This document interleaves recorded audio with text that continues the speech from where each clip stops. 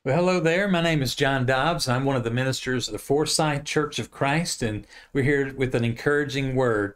I was thinking about Corrie ten Boom. She was a Dutch watchmaker and later a Christian writer and public speaker who worked with her father and her sister and other family members, and they helped many Jewish people escape the Nazis during the Holocaust in World War II by hiding them in their home. They were caught. She was sent to a concentration camp. Her most famous book, The Hiding Place, is a biography that recounts the story of her family's efforts to and how she found and shared hope in God while she was imprisoned at that concentration camp. I found an interesting quote that she wrote. And Corrie ten Boom once wrote that human love fails and will always fail, but God's love never fails. You know, in all the great love stories of the world, there's one common thread.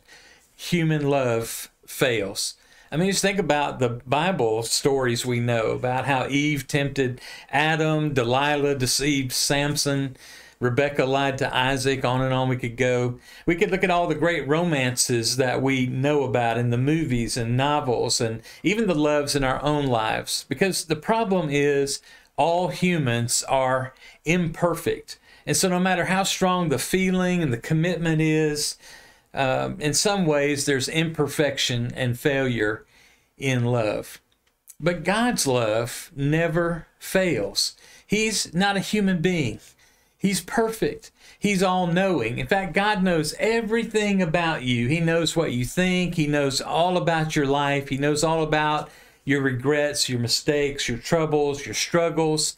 He knows what's happening in your world right now. And He still loves you with a perfect love, even when you fail Him. And we all fail Him. His love never fails. And in His power and perfection, He knows how to love us. And I think that reminds me of one of the best known verses in the entire Bible. John 3 and verse 16. It says, God so loved the world that He gave His one and only Son, that whoever believes in Him shall not perish, but have eternal life. You are loved, and you have been loved your whole life with a perfect love.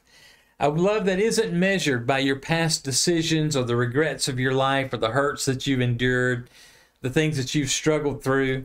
And while we do appreciate every loving relationship that we enjoy and that we have, there's one relationship that's above all, and that's our relationship with God, who is perfect.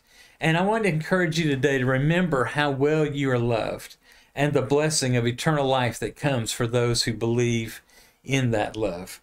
And the Bible says, encourage one another and build each other up. And we hope this has been an encouraging word for you this evening.